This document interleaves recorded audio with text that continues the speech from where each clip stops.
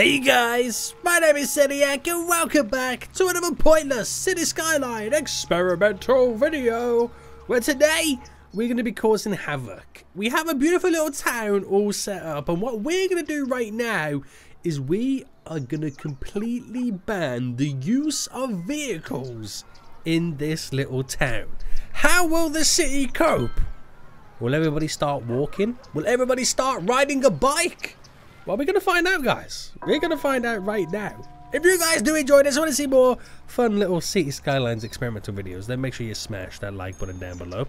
If you're new in here, make sure you do subscribe so you get notified when the next episode does come out. Now, here we are, beautiful little city right now, little town. And for those eagle-eyed viewers, can you guess where this is from? I'll give you a second or two. Can you guess? Do you recognize it? Yeah, no. Well, this was the little town that I built when they first announced the fishing kind of DLC. I say fishing DLC. It was the Sunset Harbor DLC, wasn't it? Which implemented the ability to create a fishing industry. And this is the city that the town that I built when I first checked this out. Now, what's great about this little town right now is it has a solid highway connection, which looks pretty good. It's got a train line that brings, at the moment, only in cargo. We have some residential, commercials. It's all pretty much jazzed up, and we have this whole industry area down here that relies on fishing. Now, I believe there is no zoning for any kind of industrial apart from this. And this city, this town right now, was what kind of sparked the idea of the Fishtown series, where I pretty much built a fully fledged city based solely off the fishing industry, which is really cool. Now, what I'm going to do today then is I'm going to completely ban the ability for them to use vehicles. We'll kind of do it in stages. We'll first start with the ability to you know, ban combustion vehicles, all that kind of jazz, heavy traffic, try and encourage biking, and we'll slowly creep it to the point where we've literally banned all vehicles. I mean, let's see how this city pretty much kind of navigates all of those obstacles. So I think the first thing you do then is we actually create this as one big region, because there's a bunch of policies that we can utilize which would be kind of handy for us. So I won't actually, or do I bring it down to that? I'll actually kind of end it like there, because we can see what we can do with it. Now, we do have a cargo train coming in, so that cargo train will probably be very handy for the industry when they can no longer bring in or use heavy vehicles. But then again, where are they going to take the goods from once they come in, because they can't use these heavy goods vehicles? We'll see what happens. Sometimes when you put the game into a corner that it can't back out of, it will push the boundaries. It's interesting. So first things first, then we've got this new industry, this new region, sorry, should I say? And we are going to first kind of a heavy traffic ban. Bans traffic on an area. Make sure they're okay. So basically, no heavy transport vehicles allowed. Does not affect highways. Interesting. So we'll toggle this. We'll encourage biking. This will get people to try and use stuff more often. We'll then also encourage the ability of electric vehicles, only for now. And we'll also ban the combustion engines. That's quite a lot of things from the get-go that we're setting up from day one.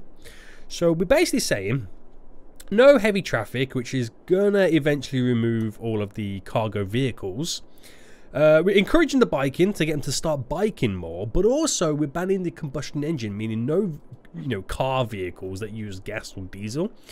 But we are saying you can use electric cars. So we haven't technically got rid completely of vehicles just yet. Now, we're going to see a lot of vehicles still driving around at the moment, because we kind of banned them while they're still within the region. So we're going to have a little fast forward then, let some time tick by. And again, you will still see vehicles driving about, because not all of this is fully going to ban them. So you can see they're just doing their thing right now. They're living life. A lot of this vehicles coming in, they're pretty much we're already on their way anyway. So they're not going to stop. They're not going to turn around. Not going to do anything right now. But we still have a few other tricks up our sleeve that will be really handy to be able to make sure vehicles literally cannot come in and out of this area. So let the time tick by, let all the good things happen. Now, when you want to break it down into kind of its final form, there's two sides of it. There's the pedestrian traffic and there's the commercial traffic. Now, if I could ban all cargo vehicles, then we still have the train lines to import the goods. Now, you ban vehicles driving in the region. How do people get into the city? Well, one way in which we can do that is to make sure that we kind of give them their best chance by incorporating a train line. And by that, a train station. So I'm going to add in just a very, very, very, very, very simple train station right now. Nothing fancy, just want a standard stop. And I'm thinking if I just implement it somewhere like here as like an end run. And then that way, if we do truly ban all vehicles, at least the trains still have the ability to bring people into the area. So I'm going to drop that to there. It won't be amazing, it won't be perfect, but it should do a decent enough job for us to kind of keep us somewhat alive, is the best way to put it. Now, does the city look a little bit more quieter, or are they completely ignoring everything that I'm telling them to? You probably argue they're ignoring everything I'm telling them to right now, but are these the electric vehicles? Electric car model, Edison, Model 5, electric car. Electric car. So even though we tried to ban the vehicles, we still had the option for electric. But it's obviously doesn't apply to these fishing trucks by the looks of it. So what happens now then when we ban electric vehicles full stop? Well, that is what we're going to see next. So no electric vehicles, so get rid of that. And we'll see how this then changes the city. You can start to see it does look a little bit more quiet. It really does. Now, what you'll probably still see lingering around is going to be all the servicing vehicles. You'll see the garbage trucks, you'll see the police cars, you'll see the ambulances, you'll see the fire trucks. All of those guys should still be ticking along right now. So we still have the odd electric car at the moment, but hopefully that should start to die down. And am I seeing more people use bikes, or is it just me? Someone using a bike just there. So we are starting to see a few people using bikes. Again, we have set up the ability to encourage the biking side of, or the biking aspect of all of this. So hopefully then this train station is what's needed then to start bringing in people from outside of the region who would normally come via the roads. But again, they're still ignoring me. See what I mean, guys? They just don't want to play by these rules no more. But the roads do look a lot quieter, don't they? We're starting to get there. We're starting to get there. Now, in terms of all of these policies, you're pretty much at the limit. You can't really do anything else right now. You really can't do anything else. I mean, in terms of services, there's nothing really here that will kind of help us. In terms of stopping the vehicles, nothing there. So this is where you have to then take it to the next stage. You then have to then manually say to some of these roads, yo, listen, we don't want these type of vehicles anywhere chugging down these lanes. So what I'm going to do then is we're going to select our vehicle restriction. And if I select this section here, if I turn off the ability to have no cars on, hopefully they will listen. They don't normally like to play ball. So apply, let me do this though. I can do, like, apply vehicle restrictions at the end of the road, so that adds it all the way down. I could do the same here as well. So no vehicles, apply restrictions all the way down.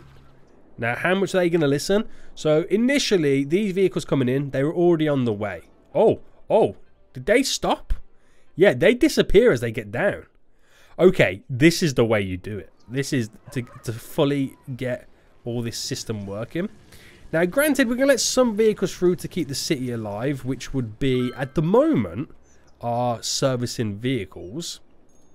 But don't worry, we'll eventually ban everything. Alright, apply to the entire road. So that is the main road section right now. You might still be able to crisscross this way. But at the moment, going back and forth down here is a no-go for a lot of these vehicles right now. It is a complete and utter no-go. So, do we switch things up? Because they're still able to kind of crisscross over here. Actually, are we seeing any vehicles? That's not a service vehicle or anything like that. There's garbage trucks, there's police cars. There's a hearse. Another hearse. Do you know what? I think it's actually working, guys. There's no vehicles around here, apart from obviously the old commercial vehicle and service vehicle. That's now tooting along. Interesting. Has a train come in yet? I don't think a train's actually come in. Oh, there we go. Right as I said that. Do many people get off? Yes. So this is working. We're getting one step closer. Now, here's where it's all going to slightly go downhill. Here's where it's all going to slightly go downhill right now.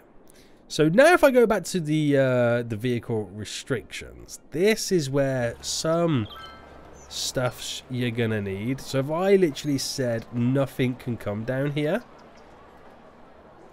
to that one, we shouldn't start to see any vehicles making their way down, which completely bans that entry point.